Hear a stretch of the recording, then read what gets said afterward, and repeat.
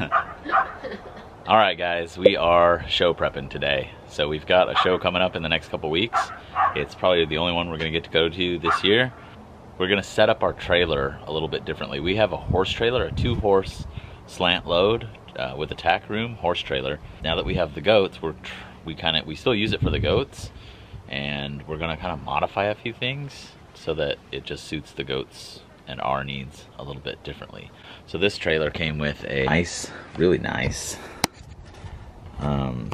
little saddle rack puller outer thing.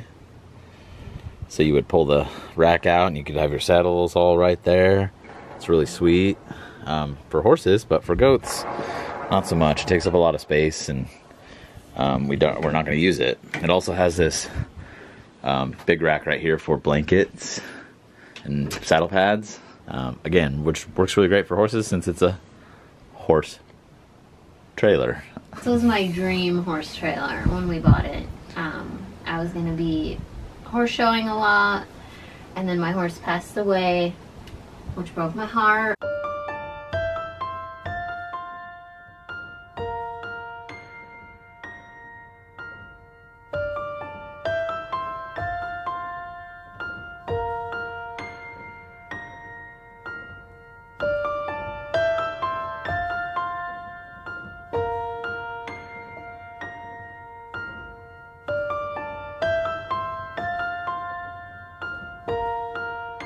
And I can't really do horses anymore. I just can't do it. So that's when we got into the goats.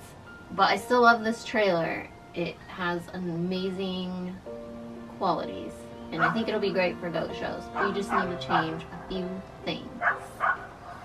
All right, so we're gonna take out the saddle rack holder, and we're gonna take out the saddle pad holder, and we're gonna convert this, and then we're gonna set up a little mobile milking machine.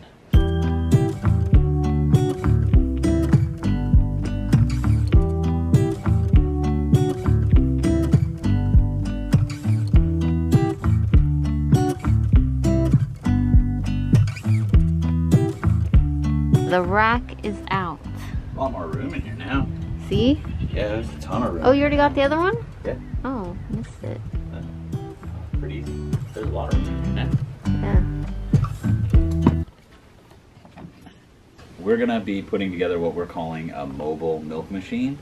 What I did is I went to Home Depot and I picked up one of these Husky, tool totes. It's got wheels on it so you can roll it around. And I got this for $68, and it has 3 compartments.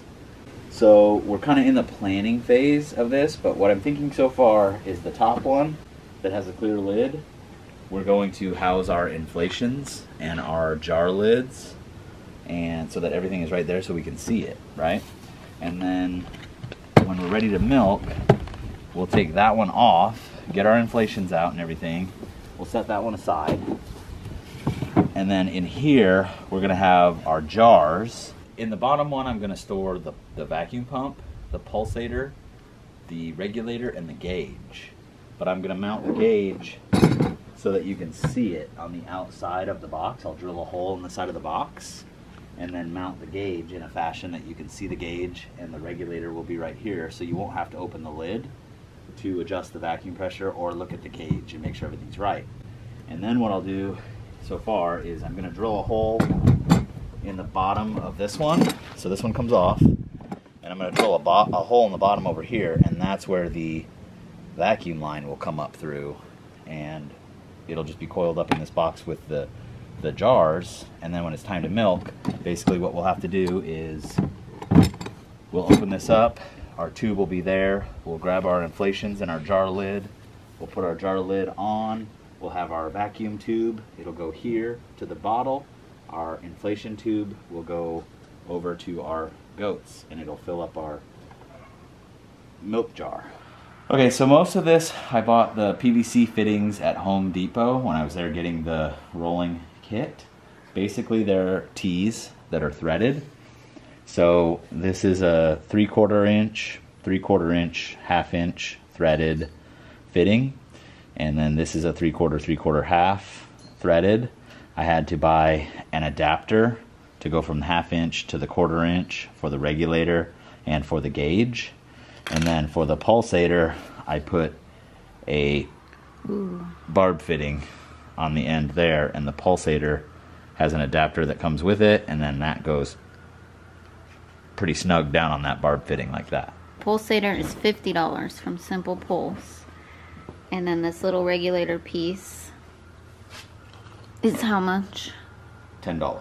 $10. This changes your pressure. And this, how much was this? This gauge was $25, I believe. And it's a really cool gauge because they have it in yellow and then green where you're supposed to be, and then red if it's the vacuum is too much. And it's also got their logo on it, which is pretty cool. So what the plan is to put these together and make kind of like a manifold system. So it'll be something like this. This will connect, the pump will connect in right here. It'll go this way. The regulator will be right here. Then the gauge, and then the pulsator. And this will all be hidden underneath of the box in with the pump. So I'm getting ready right now. I've got a 2 9/16 hole saw. I'm going to hole saw a hole in the side of the box, and that's where the gauge, you'll see the face of the gauge on the outside of the box.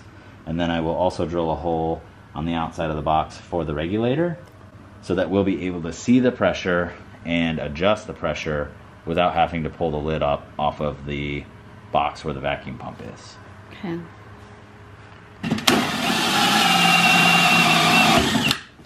Right, we just ruined our $68 Home Depot box.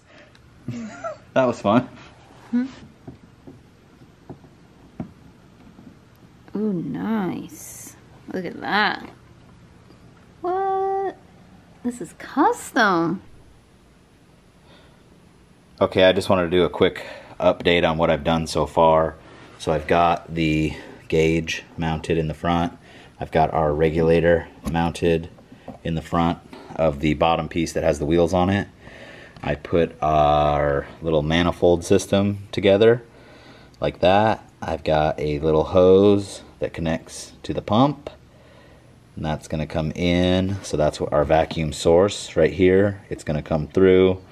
We're going to adjust, you know, the regulator right here will adjust the pressure on our gauge. So our gauge will tell us how much pressure, and then it's going to go to the pulsator, and then this line right here will hook up to our one side of our milk jar.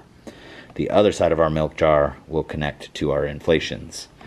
I switched this one up with the exhaust a little bit. So off the exhaust of the pump, I put a 3/8 by 1/2 inch barb to a little tiny jar that I'm going to mount in here. And then, so if any oil spews out of here, it's going to go into this jar. And then out of the jar will come the exhaust, and I put a little 90 sticking out the back, just to, you know, kind of, you know, the exhaust will blow out the back there. So I'm almost done. It's almost rigged up. The only thing I've got to do is I've got to make a mount for the pump, and I'm going to mount this PVC manifold in there so that everything's nice and rigid and nothing tips around. I've also got to figure out a mounting system for this jar. So the only downside of this is that the jar will have to come out. The pulsator can stay, and the manifold can stay, and the pump will pull right out. But the jar will have to come out. And then when it's time to go, we'll just hook this up, wheel this into the trailer, and go. So it's not a bad, it actually came out really good. So I'm going to use this bungee setup. So I've got this, I'm going to drill a hole, 2 holes down through the bottom, and I've got some bracketry, this right here, and some washers that are going to go on the back side so that it doesn't pull up out through the plastic. And then that's just going to basically hold down the, we'll clip it over there, and that'll hold down the pump inside the box. Okay guys, we're going to give our mobile milk machine a test run. I adjusted the pulsator. To set it up for goats, you're going to want to have it click 3 times every 2 seconds. So I set it up as close as I could, just by ear and a timer on my phone. I have it set up, so once you flip this switch right here, the pump will come on, Exhaust comes out right here. Right now, I've just got the tubes coming up through the bottom of this right here. And there's our jar. So you've got one line that comes down from the manifold. It's really close because I didn't have an extension cord down here. But so there's our gauge and regulator right there. And I set this up so that when we're milking, it'll be in the green, just under 12 inches of mercury is what we like. There's the regulator right in the front, so it's all easy to adjust. Off of that manifold comes up a vacuum line right here, goes to one side of our jar, and then out of the other side of our jar goes to our inflations. So let's get these girls milked.